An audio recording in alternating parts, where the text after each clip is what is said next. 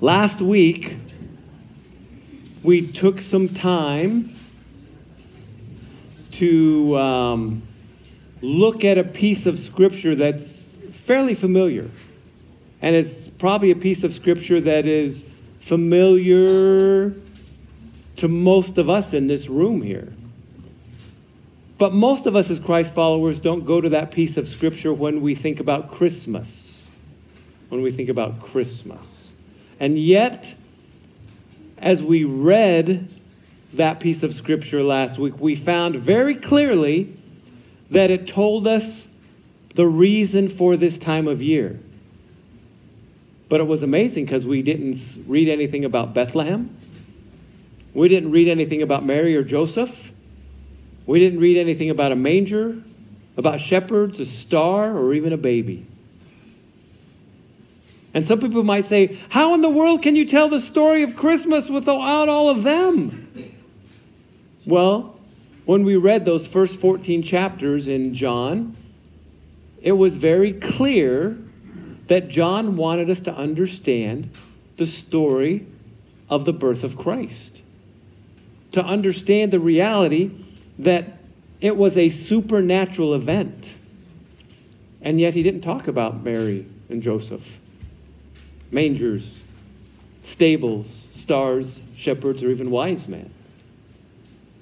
He wanted us to understand the most profound truth that God himself, the great I Am, took on flesh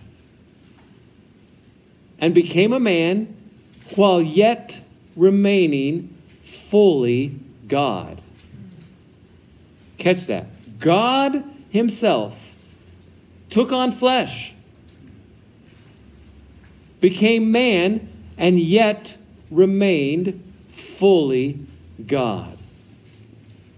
So today, we're going to go a little bit farther with that understanding to say, all right, because John tells us more about how these four words, the Word became flesh, how these four words are profound when it comes to this reality of Christmas and this time of year. You ready to go a little farther?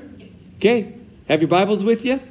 Hold them up. Repeat after me. This is the Word of God. This is the Word of God. It's more powerful than a two-edged sword. It's more powerful than a two-edged sword. And I love the Word of God. I love the Word of God. Father, again, we thank you for your Word. Use it to take us farther and deeper in our walk with you. Don't let anybody remember my words because they're kind of like fluff. But let us remember your words. We love you. We pray this in the powerful name of Jesus, our Savior, and all God's people said, Amen. Amen. Turn back to John chapter 1. Matthew, Mark, Luke, and then John. Again, if you're not familiar with the New Testament or the Bible, there's a table of contents. Go to that table of contents. Find the book of John. It's in the New Testament, Matthew, Mark, Luke, and John. And we're going to be in chapter 1. We're going to read the first 5 verses this morning. Are you with me? Here we go.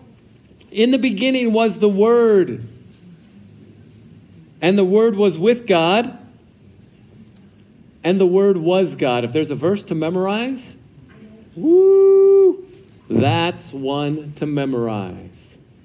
In the beginning was the Word was with God, and the Word was God. He was in the beginning with God. All things came into being by him, and apart from him, nothing came into being that has come into being.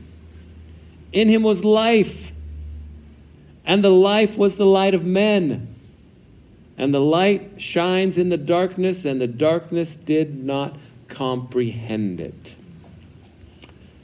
As we start off today, I want us to understand that John, the author of this book, gives us 3 very important truths.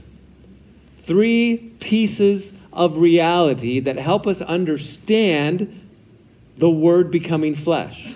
And today I want us to focus on those 3 important truths, which take us back to verse 1, where John starts off and he says, in the beginning was the Word.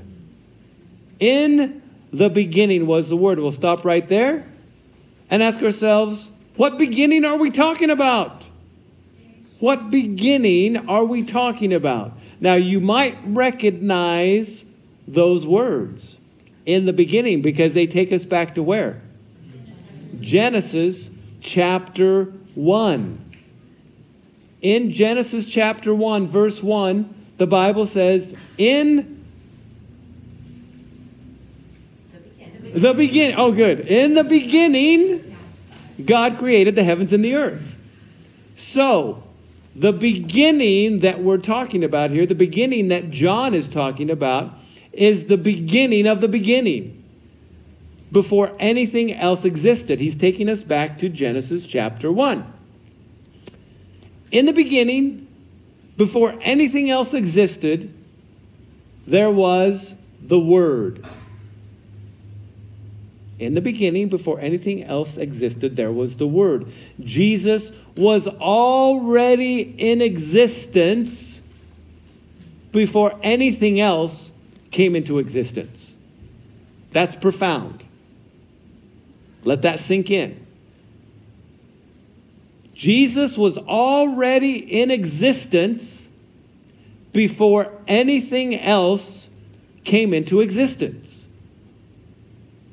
Let that sink in. That's important because we have to understand that Jesus is not a created being. Jesus is not a created being. He existed before anything else ever existed. Before anything was, Jesus already was. Before anything was, Jesus already was. A word to help us understand that is the word pre-existent. Pre-existent. You got it? Before anything was, who was? Jesus was. He was already in existence before anything else came into existence. When God said, in the beginning, woo, and here comes everything. Where was Jesus? He already was in existence, wasn't he?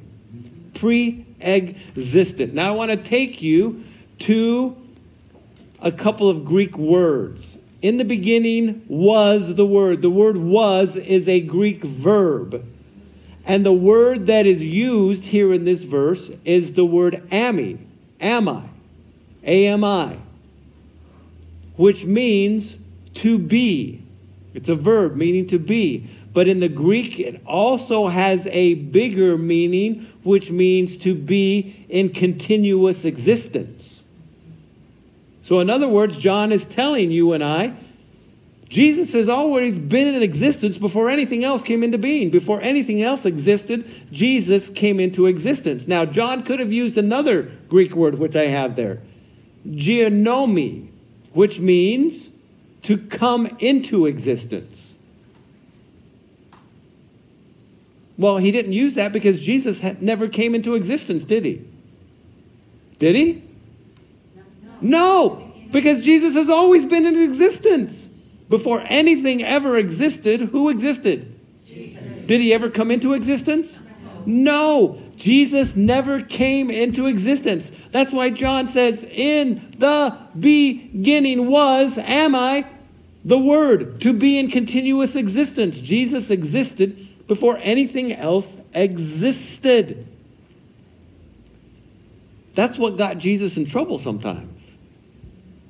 Because remember when he was talking to the Pharisees and he told them, before Abraham was, I am.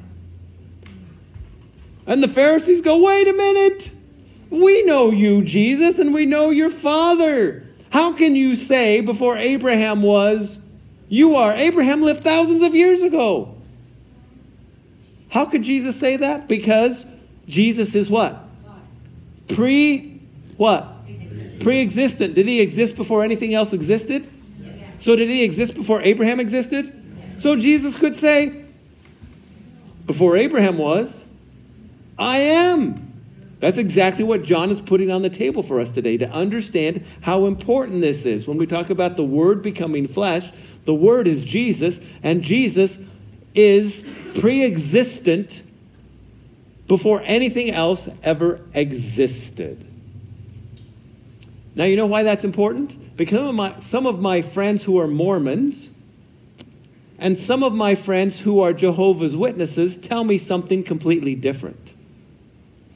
My friends who are Mormons tell me that God, who we worship, who they worship, used to be a man. That this God that we worship was a good Mormon who got to the point and level that he was so good that he became a god. And that this God created, because he has a spiritual wife, he created spiritual children. He created Jesus and his brother, Lucifer. That is so wrong. That's like putting chocolate syrup on a baked potato. That's wrong. You just don't do that. It is wrong. That is such a lie. Jesus never was created. You've got to let that sink in. That is reality. He has always been. He is pre-existent before anything like that ever came into being. Jesus came into being. So Mormons teach a wrong doctrine. They say the same words, but they mean something completely different. My friends who are Jehovah's Witnesses, they tell me something completely different. They say Jesus used to be Michael the Archangel. And then Michael the Archangel, who was created by God, became Jesus. That's wrong. That is as wrong as having a fully carpeted shower. That's yuck. That's a lie. That is a lie from the pit of hell. Jesus was not created. He wasn't Michael the Archangel and then became Jesus. He wasn't created by God who had spiritual children, and Lucifer is not his brother. Jesus is the Word become flesh. And John wants us to be clear that the Word become flesh has always been. He was and always has been pre-existent. Make sure you know that. Write that down if you don't know that. But John goes a little bit farther and he says, in the beginning was the Word, and the Word was with God. The Word was with God. That word with means, in the original language, face-to-face with God. In face-to-face communion with God. So Jesus is pre-existent, right? Is he part of creation? No, he is before creation, isn't he? Before time ever came into being, Jesus was. He was, and he was with God. Which means anything before time is eternal. Before ever time happened, here's Jesus. He is eternal. He's been pre-existent. He has always existed. Still with me? Is that hard to wrestle with? Jesus has always been pre-existent. But John takes us to another truth that's important for us to understand. Not only was Jesus pre-existent, not only was he with God, but the Bible says, in the beginning was the Word was with God, and the Word was God. The Word was God. He was coexistent with God. Coexistent. What does that mean to be coexistent? I want you to wrestle with this a little bit. Think about this. Jesus is distinct from the Father, isn't he? He is distinct from the Father. He's having face-to-face communion with the Father, and yet he is fully God as the Father is fully God. He's with God, face-to-face communion with God, yet he is fully God just as the Father is fully God. In fact, the book of Colossians says that in Jesus dwells all the fullness of deity. In Jesus. He's pre-existent. He's been there before creation ever existed. He is coexistent. He is God. So remember this, Jesus is not an attribute of God. The Word is not a message from God. The Word is not an emanation of God. The Word is not a creation by God. The Word is God. Did you catch that? Now we're going to stop there for a minute and let you wrestle with the heaviness of that. Jesus is pre-existent before everything created. He is coexistent. He is separate from the Father, but he's the same as the Father. He has face-to-face communion with the Father, and yet he is God, just as much as God is God. Which is kind of the beginning of some of the mysteries of the Trinity, isn't it? To understand that God is Father, Son, and Holy Spirit. And God is God, Jesus is God, and the Holy Spirit is God. They're all God, but yet they're distinct. Now, how does that work? I don't know. But that's who God is. He is beyond our comprehension. And yet, John is writing here in his word, I want you guys to understand the supernatural reality of this time of year. Understand how supernatural it is that the Word has become flesh, because the Word is pre-existent to time, space, and matter. The Word is coexistent, has always been. And yet, we go even a little bit farther. Because as we think about this, we think about those four words. The Word, who's the Word? Jesus. Was Jesus created? No. Has Jesus always been? Yes. What's a good word for that? Pre-existent. Okay, he has always been there. He is God, coexistent. He is face-to-face with God, even though he is distinct from God. He is still God. Woo! I'm already sweating wrestling with that. Okay? But yet, John in his letter takes us a little farther because he wants us to understand all that this means. The Word became flesh.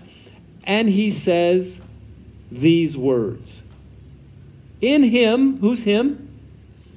Jesus, the Word. In him was life. In him was life. Now when you deal with this expression, in him was life, you're really starting to deal with the substance of deity. The substance of deity, of being God. Because when you think about pre-existence, you're talking about Jesus and his eternality. He has been there eternally, pre-existent, right? When you're talking about pre-existence. When you talk about coexistence, you're talking about his equality with God. But now when you start talking about this reality that John puts on the table, in him was life, you're talking about Jesus' self-existence. Self-existence. Self-existence is critical. Now I want you to think about this. Most people don't think about this question. Here's the question for you. What does it mean to be self-existent? Think about that. Don't necessarily answer out loud right now, but think about that. It's a deep question. What does it mean to be self-existent? Okay? Again, I want to take you to the original language. I think this will help us a little bit. The Bible says, in him was life. There's two words that John could have used. The first one is a Greek word, bios, which means physical life. And there's a word zoe, which means all life. John used the word zoe life. In him was life. In other words, Jesus was not just physical life that we would understand. In Jesus is all life. All life. Life is who Jesus is. He did not develop life from some other power. He did not receive life from some place. He possesses life as an essential part of his nature. Did you catch that? Jesus didn't receive life. God didn't go, here, Jesus, here's life. You can have this. He didn't gain life from someplace else. Jesus possesses life as an essential part of his nature. He is life. He is life. Think about that for a minute. That's huge. Life is in Jesus. Think about back to the beginning of time. In the beginning, God created the heavens and the earth, right? When God said, and everything came into being, life happened, didn't it? Where did life come from? From God. Because God is life. Jesus is life. That is his essence. Life is in Jesus. He didn't get life from somewhere. He didn't receive it. That's his essence. That's why he could say, I am the way, the truth, and the life. Why could he say that? Because his essence is life. That's who he is. That's why Jesus could say, I'm the resurrection and the life. Why? Because that's who he is. That's his essence. He is life. The Word became flesh and dwelt among us. Life dwelt among us, that we could behold his glory. Life. That's who Jesus is. The pre-existent, coexistent, self-existent Word became flesh and dwelt among us so that we could behold his glory. Isn't that amazing? John is painting that picture. He goes, catch this. And then he says something else. In him was life, and the life was the light of men. In other words, when Jesus came, the light went on. Whoosh! And all of a sudden, sin was exposed. Nobody could hide anymore. In him was life, and the light was the light of men. Now, for those of you who have been in our Old Testament survey class, we've studied a little bit about God and what we would call the Shekinah glory. You see, in the Old Testament, when God appears, so many times he appears, the Bible says it's the glory of the Lord shone about. And when we see God appearing, think about this with Moses. Moses is in the desert. God appears. How did he appear? The burning bush, light. When God goes up, or when Moses goes up to Mount Sinai, there's a cloud, and it's full of light. When Moses comes down from Mount Sinai, his face shone full of what? Light. Because he's with God. Throughout the Old Testament, you see the Shekinah glory, the glory of God, the light of God shining. And here John says, I want you guys to catch this, the supernatural reality. In him was life, and the life was the light of God. The Shekinah glory was shining through Jesus. Why? Because who is he? Who is he? He is God. Jesus is God. Pre-existent, coexistent, self-existent. Nobody created Jesus. Why? Because he's always been. You know, when I sit and try and comprehend God, Jesus, the Holy Spirit, always being, never having a beginning, never having an end, my mind sometimes just kind of just short circuits because I have to figure out, well, where was the beginning? Because all I know is beginning and end. I don't know no beginning and no end. But isn't that amazing? God has always been. And won't it be amazing that one day you will always be? Isn't that amazing? That you will live eternally. You will always be. There will never be an end to you who put your faith and trust in Jesus Christ. John says, I want you guys to understand how supernatural this is. And he paints this picture, and he tells us all about Christmas. He tells us all about this time of year, and yet he never talks about Mary or Joseph or a manger or a stable or a star or shepherds. He doesn't even talk about a baby. But he opens up the reality of the supernatural truth of what this time of year is, that the Word became flesh. And I wanted to take you to John chapter 20, and this is where we're going to close this morning. The 20th chapter of John. We were just in John chapter 1.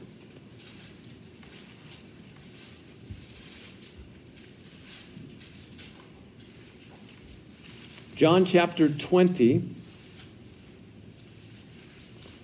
And we're going to go to verse 30 and 31. John writes this whole book for this reason. Listen to what he says. Many other signs, therefore, Jesus also performed in the presence of the disciples, which are not written in this book. But these have been written that you may believe that Jesus is the Christ, the Son of God, and that believing you may have life in his name. John says, you got to catch this. The Word became flesh. And I'm writing this whole book with all the details about the Word becoming flesh, the pre-existent, coexistent, self-existent Word, so that you can believe in the Word. And if you believe in the Word, you can have life forever.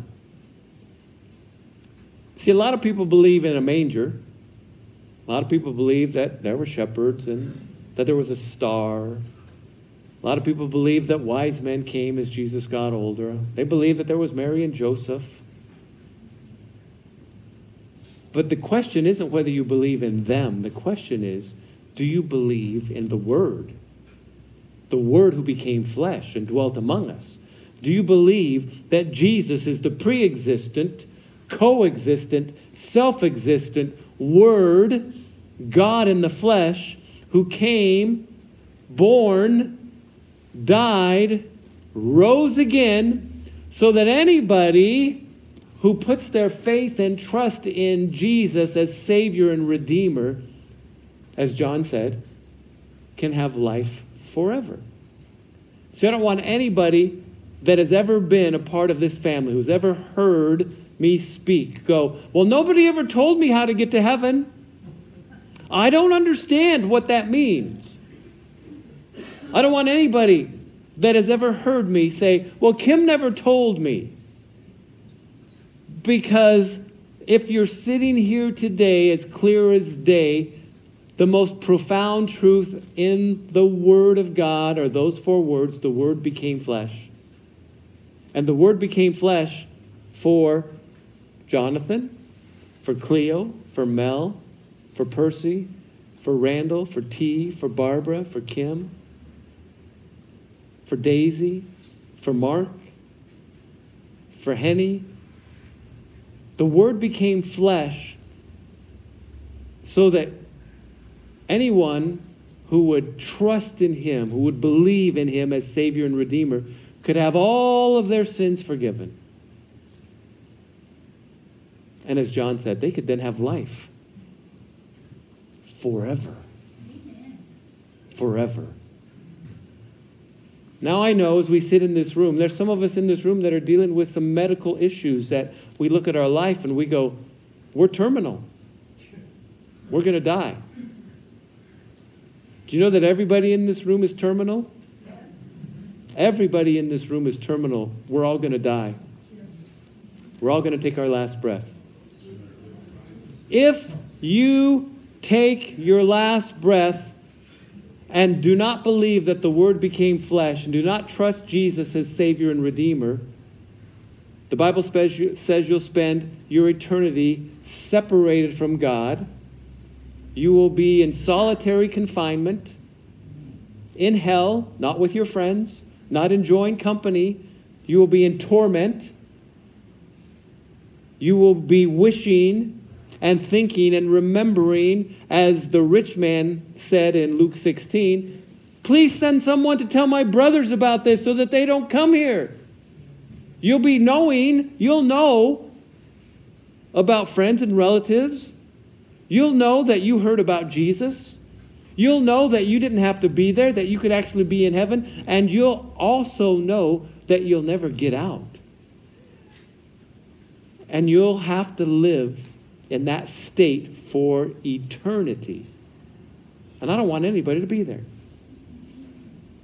You don't have to be. Today, just double check. Just make sure.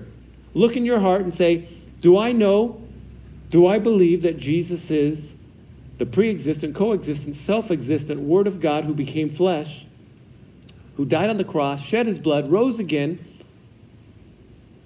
And I believe, me, Kim Nielsen, I believe, not just in my head, but in my heart, I believe that he is my Savior and Redeemer. I trust in him. I don't trust in my good works. I don't trust going to church. I don't trust being a nice guy. I don't trust giving money. I trust in Jesus. I trust in his account. That is what is key. There is no other way. So thankful for this time of year. This time of year is not about Santa. It's not about Rudolph. It's not about Frosty. It's not about the Grinch. It's about the time in the history of mankind when God himself left heaven, took on flesh, became fully man, fully God, died on the cross, shed his blood so that people like you and I could live eternity.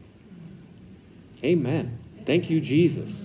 If you're here today and you've trusted Jesus, rejoice. This time of the year brings rejoicing. The Word became flesh. If you're here and you don't love Jesus, today's the day you need to put your faith and trust in him. Don't play games anymore. Don't think that, oh, you'll do that when you get older. You don't know. You don't know when driving around that curve, that semi's going to come and the party's over. You don't know, like my friend who's on the way to San Francisco and a person crosses the line and hits them head on. You don't know when that's going to happen.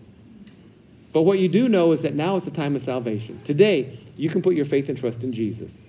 The Bible says, confess your sins, believe that Jesus died on the cross, ask him into your life, bow your knees before him, trust in Jesus. Let's pray. Father, thank you for our morning today.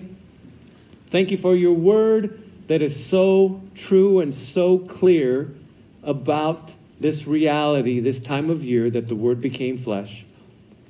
Without you, Jesus, where would we be? There is no hope. I have no hope. My righteousness is like a filthy rag. Our righteousness is like a filthy rag. But because of the blood of Jesus, you can see us as white as snow. Thank you so much.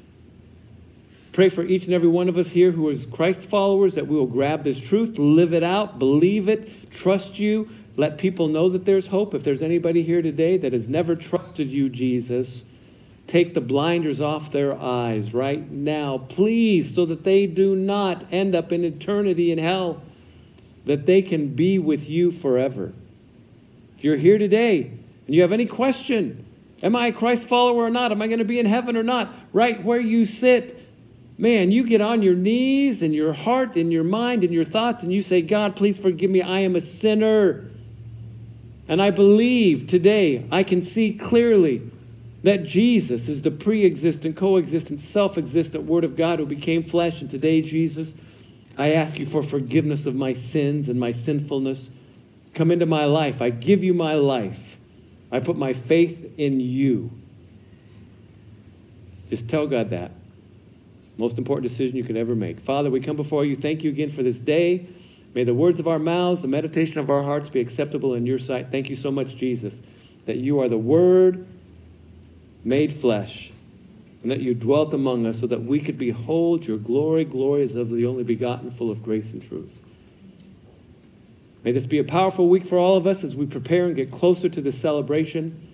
We love you. Pray this in the powerful name of Jesus, our Savior. All God's people said, amen. Amen. You guys have a great and powerful week. See you next week.